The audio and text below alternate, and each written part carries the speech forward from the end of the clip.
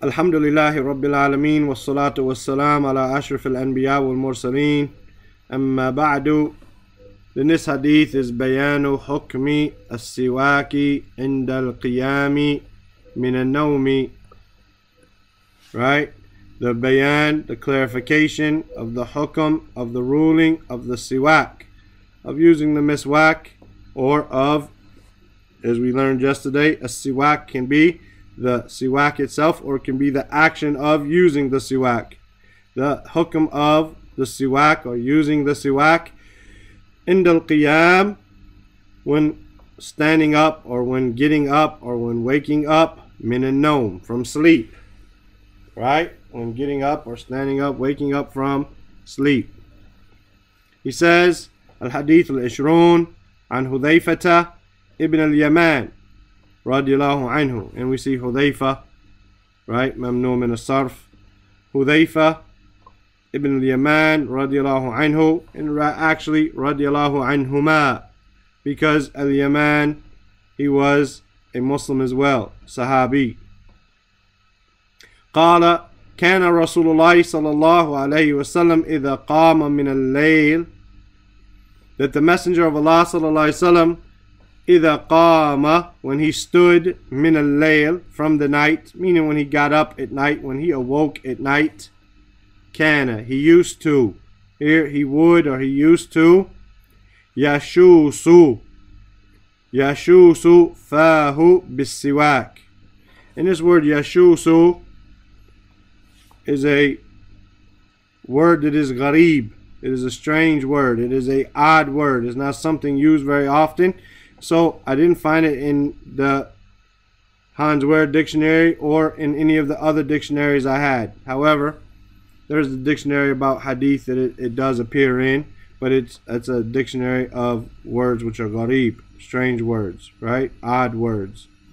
Show yashusu, and we'll see yashusu fa, meaning fa here is his mouth. And we can see here, if I delete some of these lines, fam, as we said, is one of those asma'ul khamsa, like ab, wa akh, wa ham, wa fam, wa dhu, that when it becomes mansoob, right, and this is when we drop our meme here, that's a whole nother story, but when we drop our meme, then we say fu, or fa, or fi, meaning mouth.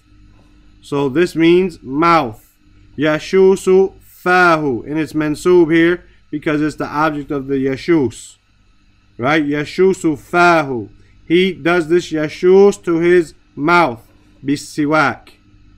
Bisiwak. With miswak. And he says yashusu fa, a, meaning yadluku. And we said dalaka yadluku means to massage.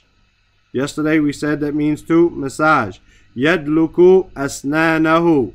He massages his teeth. He rubs his teeth. Wa yunaqiha, from noon, qaf, ya.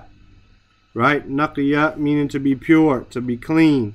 Wa yunaqiha, from naqqa yunaqi, right? Tanqi, meaning to be clean and to be pure. So he cleans them. Yadluku asnanahu wa yunaqiha.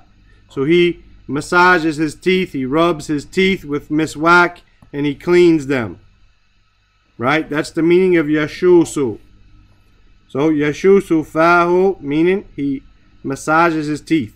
So the Messenger of Allah sallallahu alayhi wa sallam, إِذَا قَامَ مِنَ اللَّيْلِ يَشُوسُ فَاهُ بِالسِّوَاكِ, that the Prophet sallallahu alayhi wa sallam, whenever he would wake up, he would basically brush his teeth and clean his mouth with the siwak. Right? We learned yesterday that he would brush his teeth, right? Or he recommended us to brush our teeth. وَلَوْ لَا أَشُقَّ عَلَى أُمَّتِي لَأَمَرْتُهُمْ بِسِوَاكٍ لِكُلِّ صَلَاةٍ, that I would have ordered them with every salah. Here we see, even when waking up, right? Even when waking up, even if it's not connected to salah, right? So we'd be cleaning our mouth and brushing our teeth lots of times throughout the day. Are there any questions about this?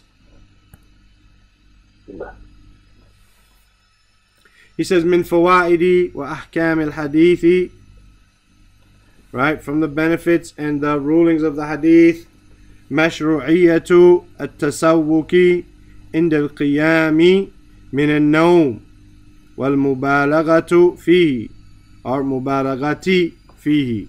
Mashru'iyatu, the legislation of tasawwuki, of using the miswak, inda al-qiyami min al-nawm, when waking up from sleep, wal-mubalaghati fihi, and do this mubalagha.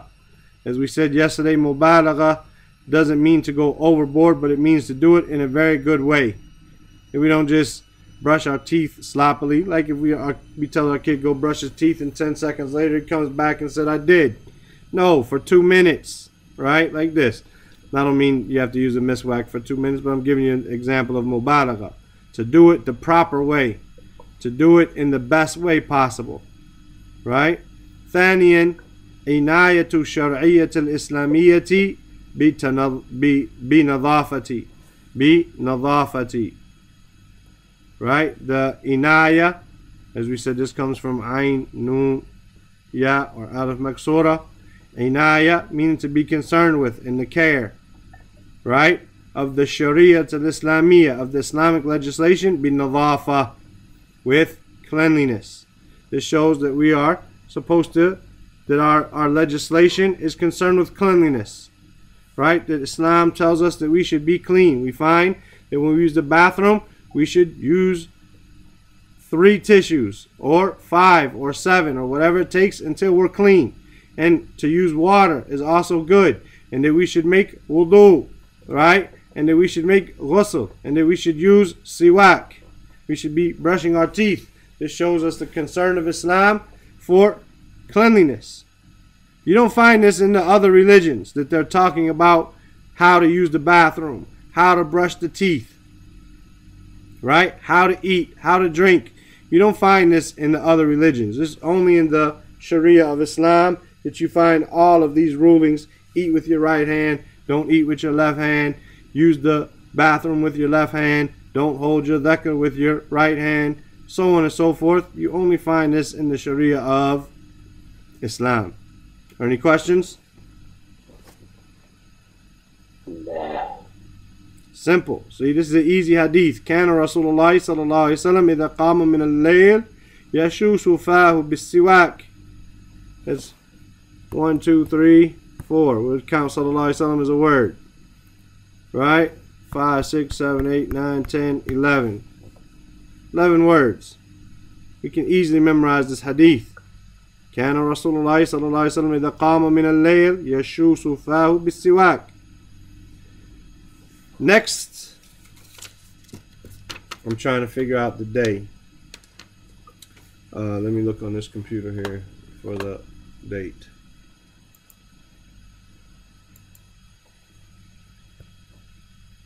On October 9th, that's for us in Kuwait, right? Kuwait, India, right? And October 8th for America, right?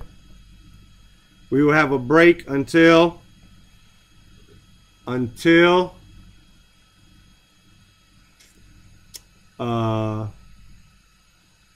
22nd for, you know, Kuwait and India, so on, and the 21st for America, right? Because there's a program coming up that we have twice a year, that the Mashayikh come from Saudi Arabia, and it's an intensive program, and we have classes immediately after Fajr for 2 or 3 hours, and we have classes in the afternoon for 5 hours or 6 hours. And so I have company coming from America and from UK and from Qatar, and I will have people in my house, and as well we have classes immediately after Fajr, so it's not possible for this basically almost 2 weeks to have classes. But before this date here, I'm going to prepare some type of written quiz or follow-up or something. I don't know what you want to call it. It's not something you're going to be tested on, but it's for yourself to know where you stand. Some type of written quiz or test based upon the Hadith and the Quran. And maybe we'll include something from the other sciences as well, the fiqh and the aqidah. I'll ask them if they can prepare something, but it might be harder on them just because of their schedules. But if they don't, I will try to include maybe, you know, a few questions on those other subjects, but definitely from Quran and Hadith, inshallah ta'ala, we're going to do something, and you can use these 2 weeks to answer those questions, bi'idhnillah ta'ala. Some of it might be in Arabic, require you to write the answer in Arabic. We're trying to understand in Arabic here, so we're trying to get to that point. Make sense? No. So I'll leave this up there, and then you guys can take a screenshot of that if you need to, or take a picture of that, right? That this will be the break. But before that, I'll give you some type of quiz or something that you can do in the meantime, bi'idhnillah ta'ala. Abu Sumayya, you got your hand raised? That was